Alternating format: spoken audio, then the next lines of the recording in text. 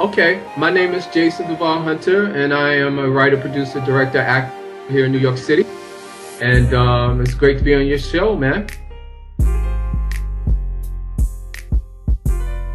CYBERSEX. Yes. Well, the idea came up to me back in the beginning of the internet.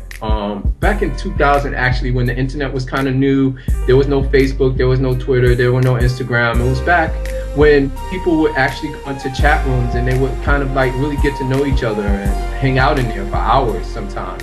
And I, being an actor at the time, always thought it was like kind of theatrical, the kind of games that was going on in the chat rooms. Now they have a name for it. Nowadays it's called catfishing. So, you know, basically that's the idea, the concept of the show. We are in pre-production for the show to go off Broadway here in New York City, and obviously that's a big undertaking, but I have an amazing team put together, you know, that is committed to making this happen. You know, my co-producer and directing choreographer is Frederick C.L. Mann III, who was a protege of Bob Fosse. You know, Bob Fosse comes from Creating Chicago, and from Charity, and yeah, hold on, Fosse, Chicago, yeah.